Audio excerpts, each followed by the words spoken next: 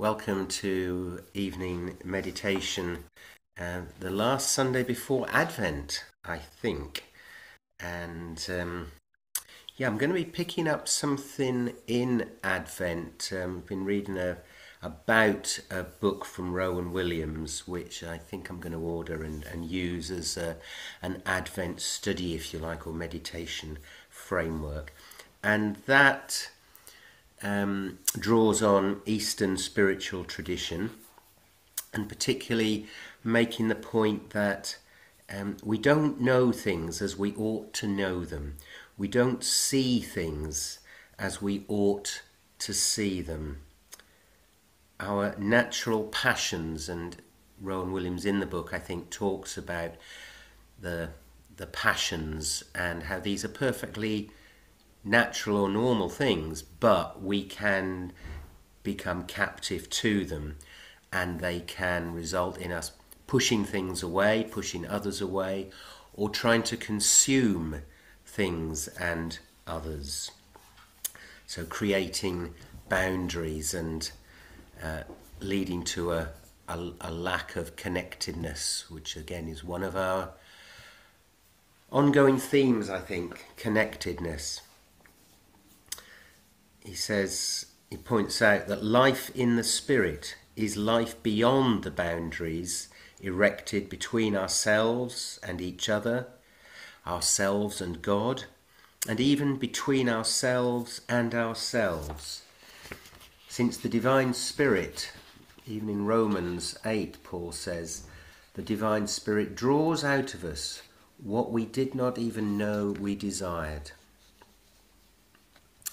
So for now, we come into a space where there are no boundaries, where we can intentionally let go of thoughts that divide and worries that reduce us. So I invite you just to go through your own routine, your own ritual of adjusting where you're sitting, finding a comfortable place,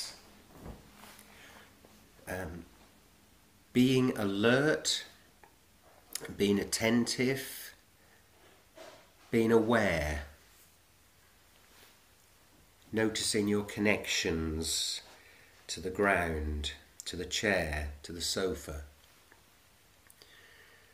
Sitting upright if you can, and bringing a focus to the breath. Just a simple act of becoming aware that you are breathing. Life-giving. Universal. Always there. So take a deep breath in through the nose.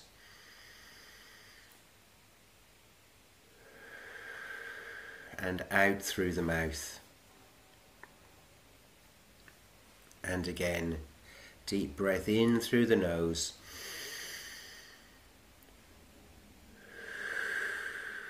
And out through the mouth. Focusing on that movement. Maybe focusing on the sound.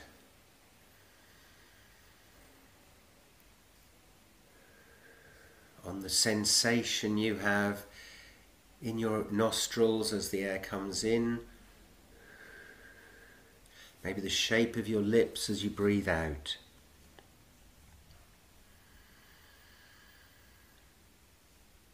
Attaching a sense of gratitude to that in-breath.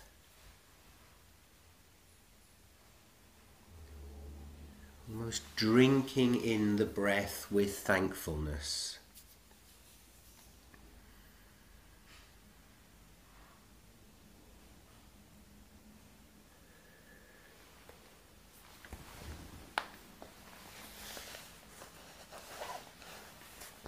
Further developing an imagery of the breath, maybe imagine the breath coming into you as a warm light, as a glow. And if you can visualize that glow passing down the body, down the windpipe to the lungs, and then suffusing through the body.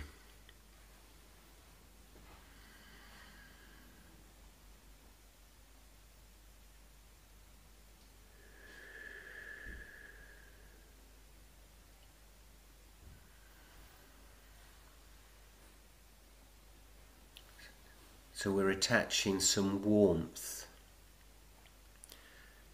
to the breath.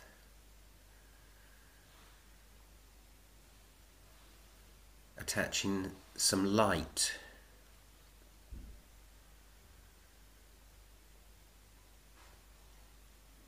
And maybe we could imagine energy too, reviving us.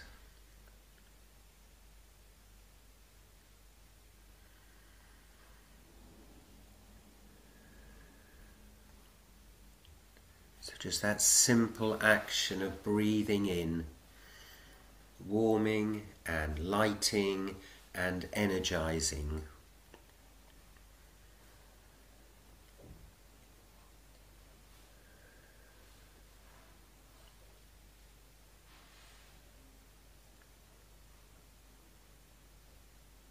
And finally, let's attach to it the breath coming in, the breath, the wind, the Spirit of God, bringing in a sense of calm.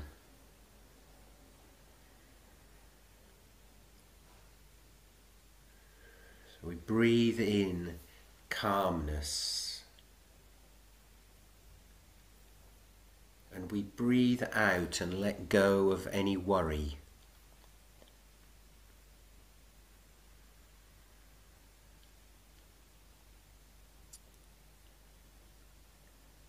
We breathe in joy, maybe even imagine the word joy, breathing it in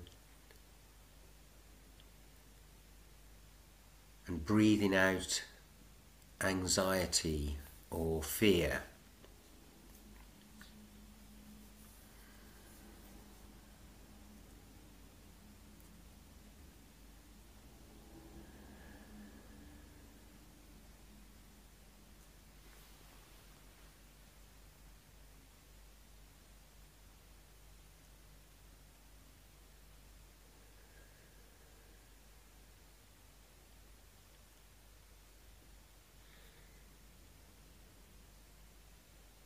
Just continue with a few more rounds of that breath, using whichever imagery best helps you.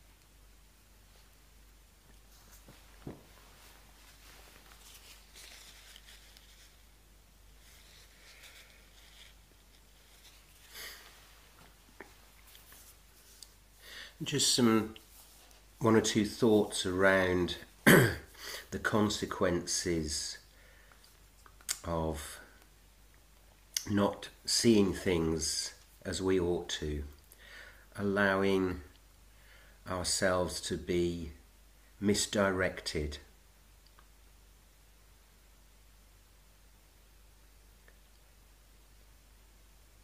We're all too well aware, I think, of situations, another recent coming to light of abuse in the Church of England, resignation of the Archbishop of Canterbury, situations when leadership and oversight are used to shore up or to support the status or ego of individuals or organizations rather than empowering others. Where humankind declines to follow the leading of God, human beings lose the capacity to distinguish right from wrong, truth from falsehood. Societies fall into division and injustice. Human relationships grow shallow and manipulative. And sadly, this isn't the case just in the world, but the church is as prone to this as well. So through Advent we'll explore this further, and how seeing things more clearly, knowing ourselves, growing, spiritual formation is a word I quite like. We could also talk of discipleship, or simply becoming more Christ-like. Why should we embark on this journey? Rowan Williams, and his language isn't always easy, but he says we can only imagine that there is what is not God, because God's abundant bliss is itself a sort of longing. We might almost say for that joy to be shared. And on growing, he says if we're not growing, we're shrinking in the spiritual life. We can't just stand still. To be growing, I think, is to be open. To be open to the future. To be open to the leading of the Spirit. Whereas to be standing still and not growing is, I think, to be closed to the promptings of the divine.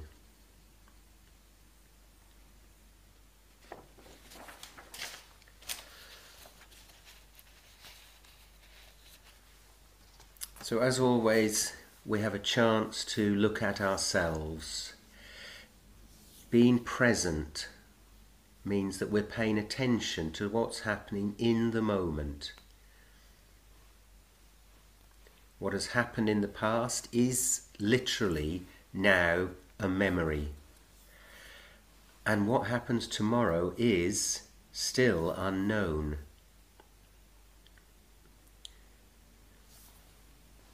So just a few minutes to be in the moment, be conscious of any thoughts we have, but just to look back over this day. A practice we sometimes call the examine. Just to almost let the day, the scenes of the day pass across the retina of your mind, and notice any particular incidents, any experiences,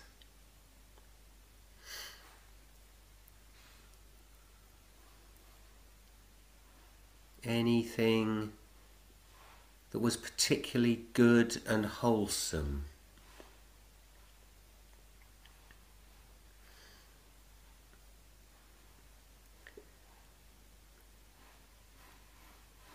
Any encounters, and how did we respond or react in those encounters? Did we react defensively?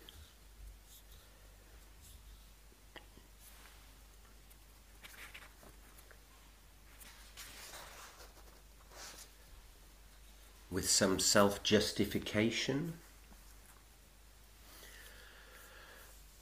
Or did we respond wisely?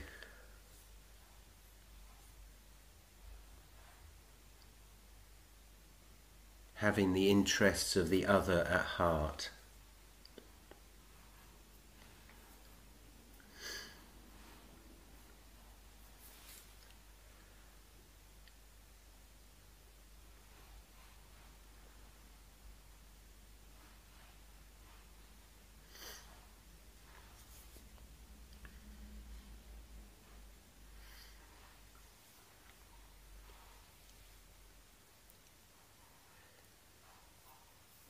Another useful practice is that of practicing gratitude. So maybe in this day already there are 2 or 3 things that strike you as being things that you're grateful for.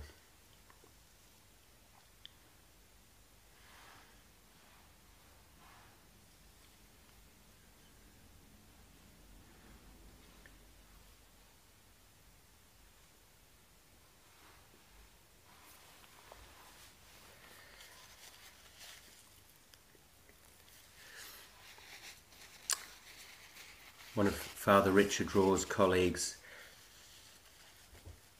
writes about connectedness and listening that we covered through October.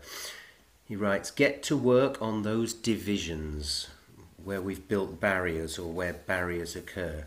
Build, bridge, belong." This call for belonging is not about saving ourselves as individuals. Belonging is about saving our very humanity. If you are not thriving, then I am not thriving. If you do not have peace, then I do not have peace. If you do not belong, then I myself do not belong.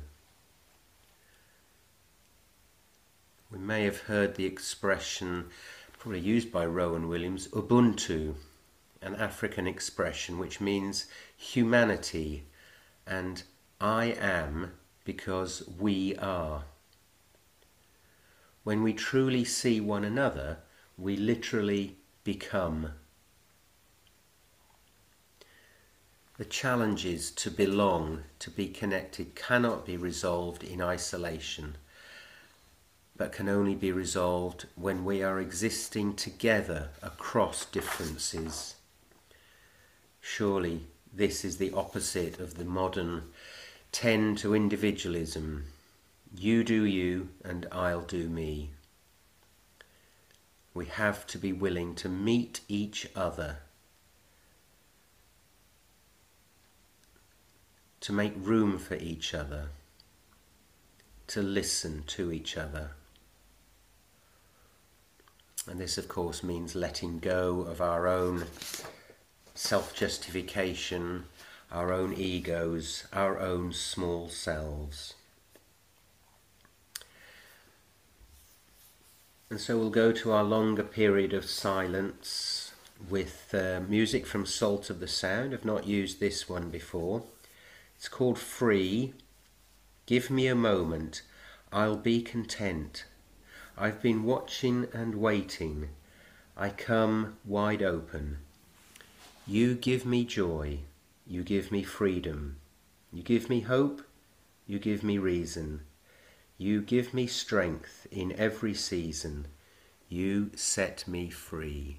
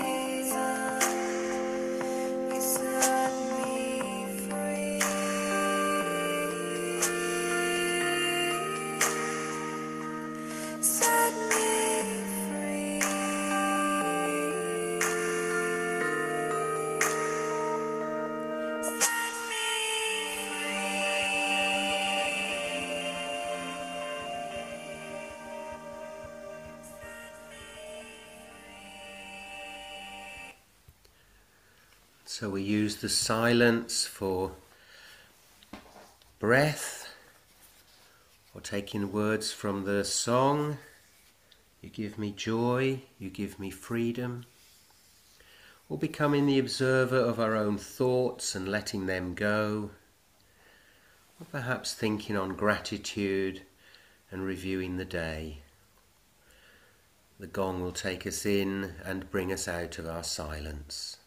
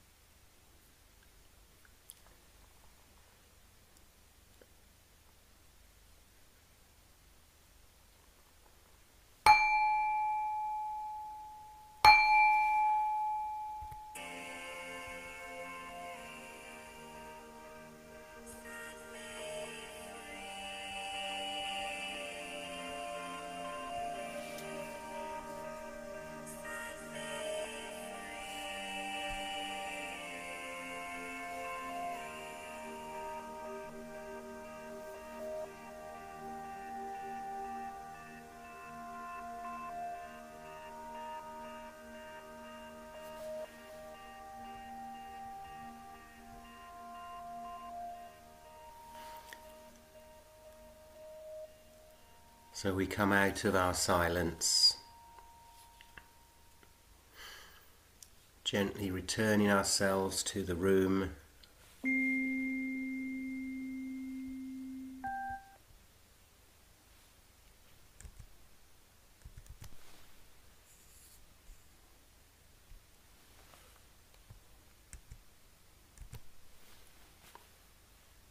Perhaps stretching a little, opening our eyes if they've been closed. And some closing words, a prayer from Andrew Rudd, The Net.